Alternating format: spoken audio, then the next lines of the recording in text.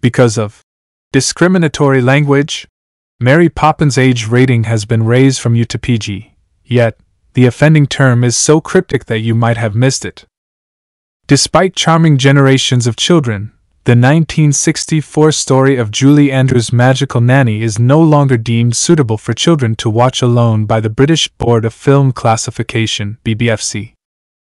The phrase Hottentots was used, which led to the reclassification. The outdated phrase, which is currently considered racially insulting, was originally used by Europeans to refer to the Koko, a group of nomadic herders in South Africa. In the movie, the word is used twice by Reginald Owen's character Admiral Boom, who thinks he is a naval commander in command of a ship. He asks one of the bank's children if they are going to fight the Hottentots, when he first appears, hanging from the roof of a boat.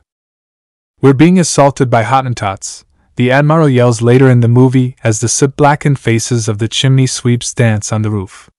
And he points pyrotechnics in their direction. The BBFC's PG content rules state that some situations may be unsuitable for young children.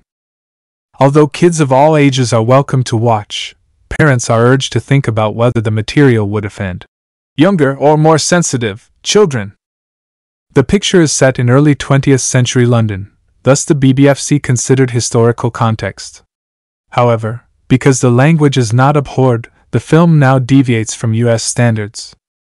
The British Broadcasting Corporation (BBFC) stated, "Our research on racism and discrimination indicates that parents are particularly concerned about the possibility of exposing their children to offensive language or behavior that could cause them distress or cause them to repeat it without realizing it could be offensive.